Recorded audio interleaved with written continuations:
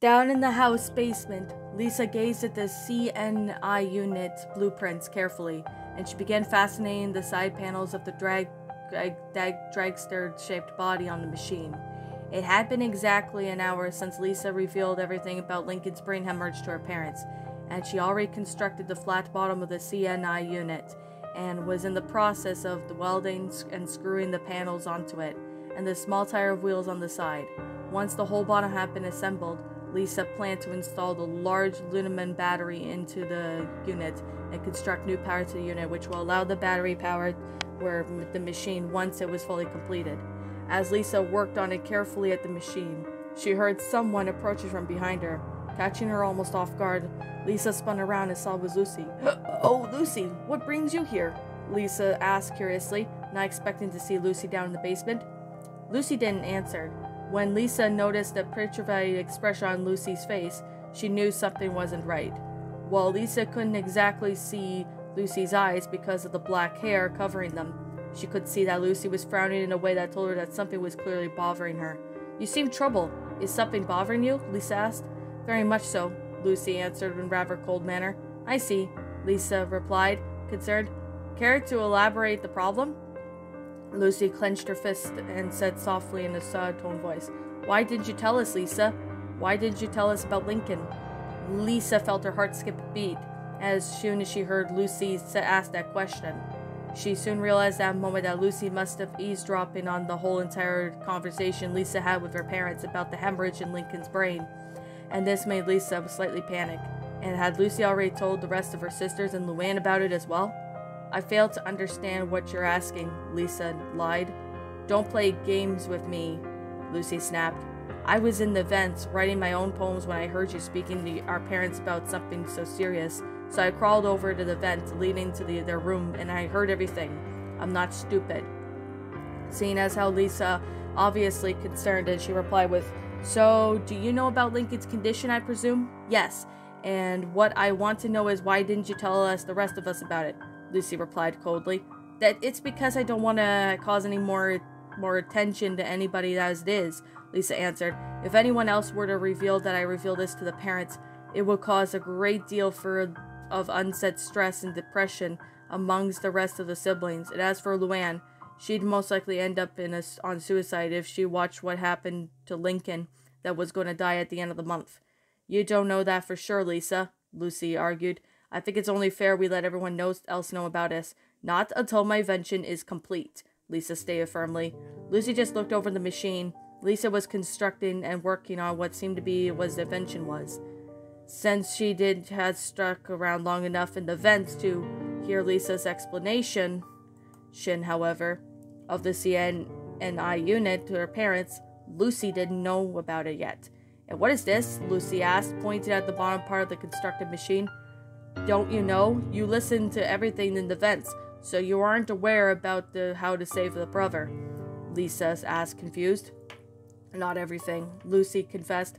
I have left the vents after you mentioning the part about Lincoln's brain problem, so I didn't know what else you said to Mom and Dad." "I see," Lisa replied. "Well, to put it simply, it's a machine capable of injecting millions of microscopic-sized nanoids into a person's brain that are designed to repair the brain-damaged tissue and remove the brain tumors and hemorrhages. But it can't be removed almost normal surgical means it would take the rest of the month to complete. But once it's done, I'll be able to save our brother's life."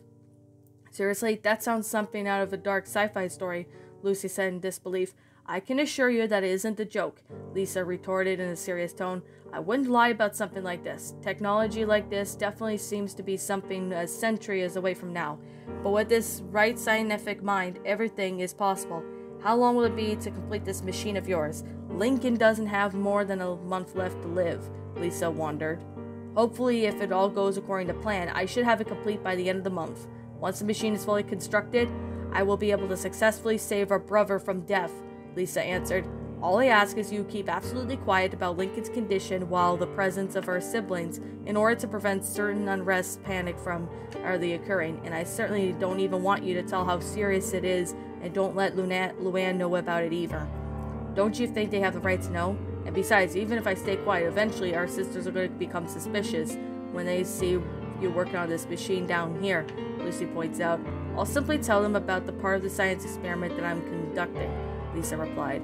I highly doubt they would fall for it, given by the looks of nothing like a science experiment. The bottom part of this machine barely looks complete, Lucy pointed and replied doubtfully. I'm aware of that, Lisa said sarcastically. I'm also aware that our siblings will eventually grow suspicious of what I'm doing down here, and when that time comes, I will let them know about Lincoln's condition. Mom and Dad have also agreed to assure our sisters that I'm simply working on a special science project down here. From now on, we will need to keep them in the dark about this to ensure the tension in this house doesn't get any worse than it already has. Mom and Dad are already freaking about the hemorrhage, and it will only get worse if everyone else finds out about it. So please do not say a word to any of this. Lucy was silent for a moment, and then she pondered what to do. She hadn't considered the facts that Lisa had just mentioned due to the overbearing shock of learning that Lincoln's life was online because of a growing brain hemorrhage. Yet she does know that Lisa was right about one thing. If Lisa learned about this, she would end up having a mental breakdown over it, and the other siblings would definitely not take the bad news well either. Lucy doubted that any of them would attempt suicide like Luan presumably would, even if she knew that it would be emotionally and mentally scarred for life, learning that her only brother would die from a forming brain hemorrhage. Lucy had already known Lisa since the day that she had shown her talents at prodigy, and knowing how intelligent she was, Lucy knows she was prone to making mistakes at times when they were deadly like this. Lisa, are you sure you know what you're doing? I mean, I'm no science buff, but what if something really bad happens to Lincoln we use this machine to him? Like you used it at least the subjects in the past and many of our other experiments, but some of them didn't go very well. What if this thing fries Lincoln's brain? Lucy asked worriedly. Mom and Dad asked the same question. I can assure that no harm will come to him, Lisa answered. I ran several simulations on the laptop to ensure the machine won't cause any fatal damage to the patient's brain when used, and all the tests came out positive. I am fully certain that the machine is safe. I see, Lucy replied simply. But that means our brother's life is in your hands? Yes, it is, Lisa nodded. And if this machine is successful, it can mass produce and many shipped in billions of other hospitals across the globe. It could be used on other patients as well as brain surgery. The invention will not only save our brother's life, but possibly billions of other lives out in the world. It will give the humanity a huge leap against the medical technology advancement. Then I pray for your success, Lucy replied. I take that as you'll stay silent about Lincoln's condition for now? Lisa asked. It will be as you wish, Lucy replied with a nod.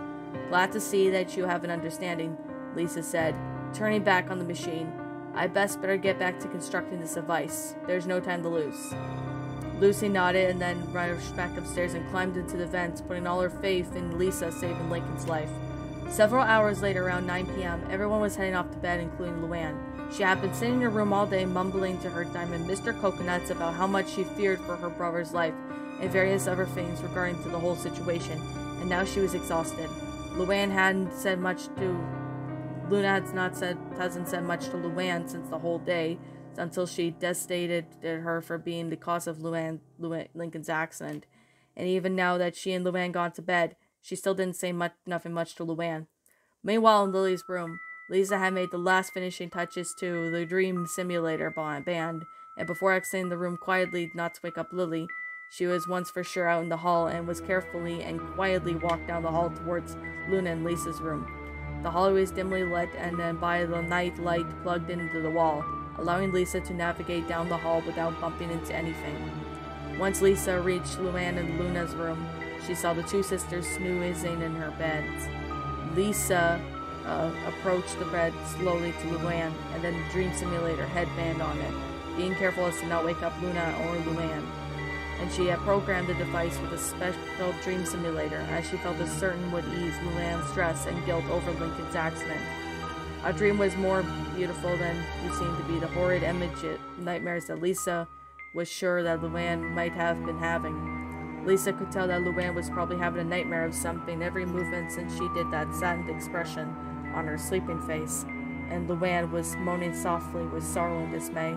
Don't worry, sister, Lisa whispered as she gently said, and slid the metal band on around Luan's head and tapped a few buttons on it. You'll feel better soon. A set of lights then both came on the sides of the headband, flashing red. After a few seconds of flashing red, the lights turned green, letting Lisa know that it was functioning correctly. Luan opened her eyes and felt a gentle breeze through in the air. She then sat out of the fender in the middle of an enormous grass field, various colored trees, and a long lake of sparkling water then ran through the fields of the grass, leading to a large clearing about 50 feet ahead of Luan, where she saw something glowing bright above the sky. Luan could see beautiful aurora boreals shining brightly along the starry night. Luan both felt awed and then intrigued by the peace and surprisingly calm. "What is this place?" Luan wondered as she walked through the source of the bright light and clearing up her head. As Luan got closer, she then felt as if she wasn't alone and strange yet, but beautiful forest of trees. Normally a person would have had panicked after waking up in the middle of a strange forest with no knowledge on how they got there. Yet Luan didn't felt any sort of fear or nor that she panicked. Instead, she felt a warm and happy, which made something Luan hadn't felt since Lincoln's accident, before the accident on April Fool's Day, and that left Lincoln in the shell of his former self.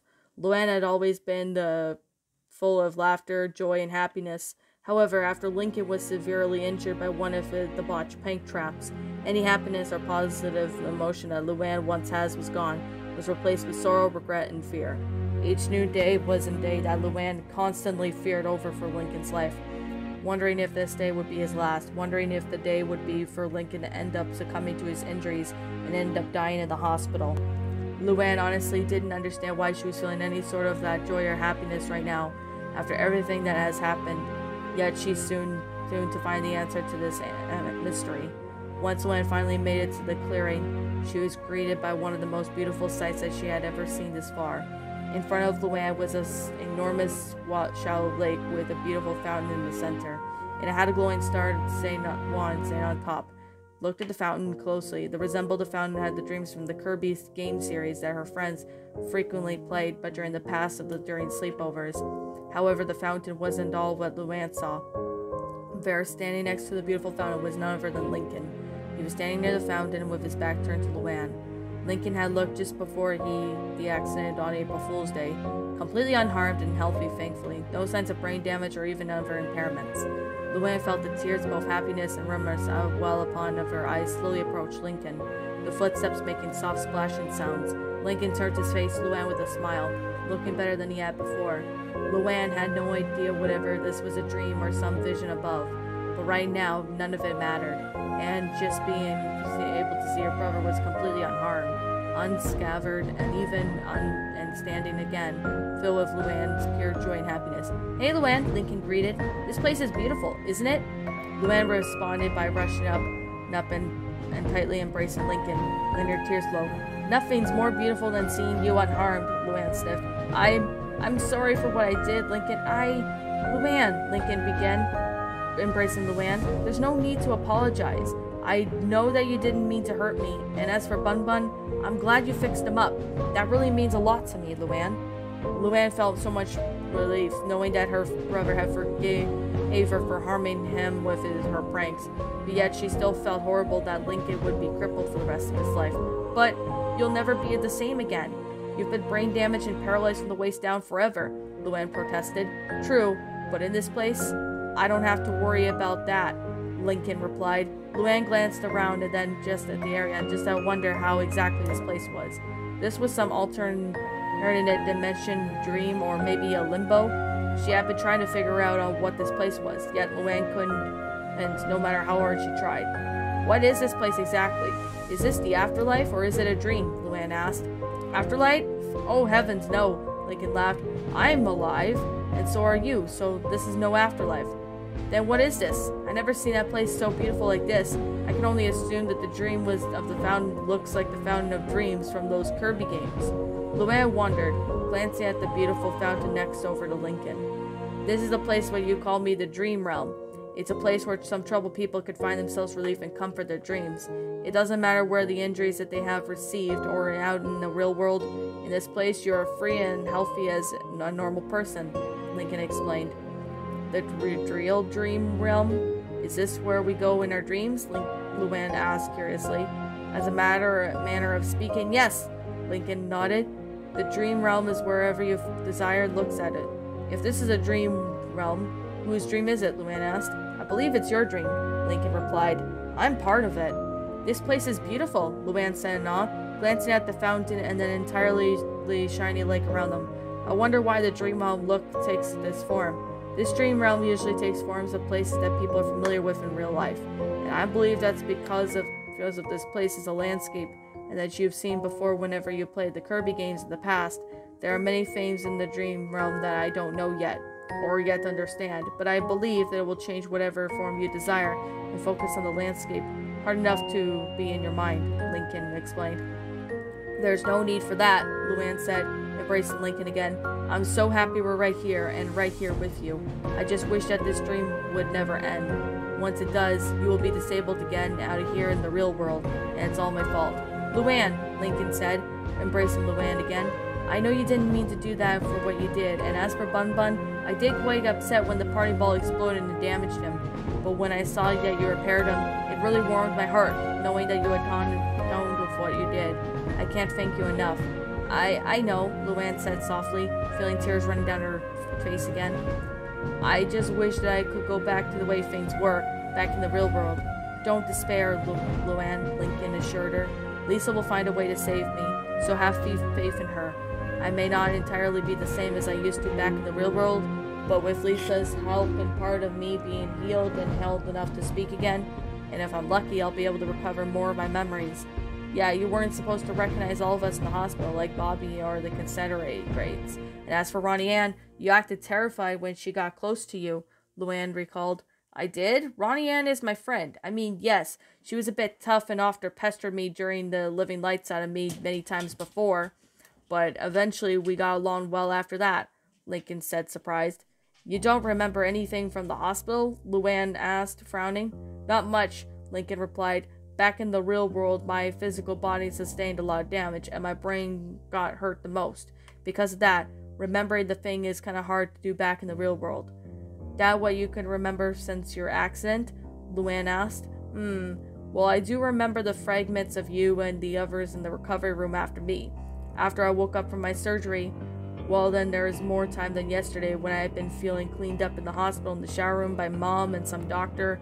I can't remember who he is, Lincoln replied, but I remember my mom having an emotional breakdown over my injuries, and then over the castrates coming to see me, but nothing else after that. I remember every memory since I was a very young form from the dream world, but even here, I can't remember the castrates coming to see me. But, of course, I can't even remember every event that took place after my accident with the fridge, as I mentioned. But most of the events are foggy and hard to remember because of the brain damage I've received. I see, Luan said sadly. I don't know how Lisa could possibly help you. I mean, she's a real genius and all, but even Lisa has her limits. Don't be so sure, Luan, Lincoln said with a smile. I'm sure Lisa will figure out to heal some of my injuries, and I think you might be surprised at what she has more in store. Luan was a bit confused by this. What did Lincoln mean by that she has more in store? Luan has more to ask Lincoln when the dream world began shimmering on it a bit. Lincoln said, glancing around. It seems that you're starting to wake up from your real world. I'm glad I'm able to see you again, Luan, and I hope we meet again soon in our dreams like this.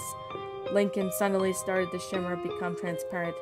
Luan quickly embraced him. Oh, Luan, Lincoln comforted, embracing her. You know, the old saying goes like this. All good things have to come to an end at some point. Just remember, I will always be with you, no matter what state I am. I may not be the same after in the real world, but I'll still be there to see you, even if my mind wasn't as there as before. No, Lincoln, Luan said, almost sobbing at this point. You have no idea what it's like for me to have in the real world. Every day, I worry about your health as much as you lay in that hospital, wondering about whatever you'll make it for your recovery, or end up even worse. It's tearing me apart, Lincoln. I don't know how much more of this I can hold back out there.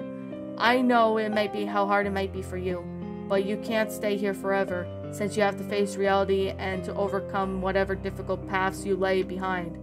But that includes my well-being, Lincoln replied, hugging Luan. If you learn to overcome your paths and shut yourself from the world by the mistake that you made, it will haunt you for the rest of your life.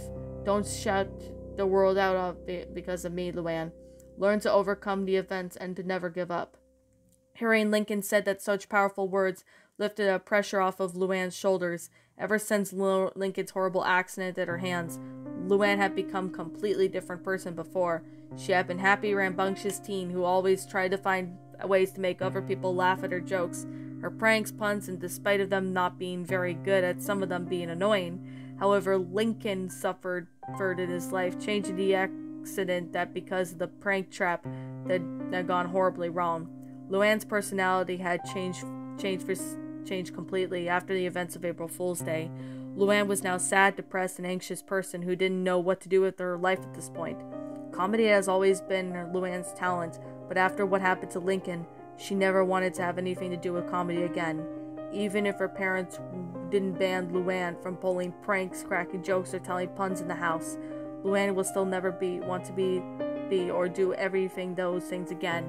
Comedy was got Lincoln into a horrible mess, and it would always serve as a tragic reminder to Luan, and that her brother would never be the same again because of how out of control that she had been with her pranks.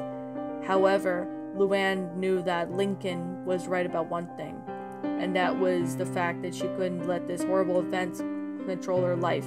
However, Luan would have to move on at some point in her life, no matter how hard it could be. "Oh, I'll try, Lincoln," Luan finally said, "but I don't know how." "You will, Luan," Lincoln responded. "In time, you will know I believe in you, Luan." Lincoln began to fade away slowly, causing Luan to grow distressed. "Please don't go," she pleaded. "I believe in you, sis. I believe in you," Lincoln repeated, until he faded away with the rest of the dream world. Lisa had noticed Luan began to rapidly stir in her sleep, making her realize that Luan was slowly waking up. Lisa quickly pulled the dream simulator off of Luan's headband, and then rushed out of the room just before she woke up completely. Once Lisa was back in her own room, she glanced at the headband and saw the green light flashing rapidly on the left side, letting her know that her dream simulator had programmed and worked successfully. Smiling in satisfaction, Lisa set the band on the side and climbed onto the bed, exhausted from staying awake in Luan and Luna's room for about an hour. "Don't worry, Luan. I'll save your brother's life, I promise," Lisa whispered to herself, then fell asleep, dreaming of Lincoln.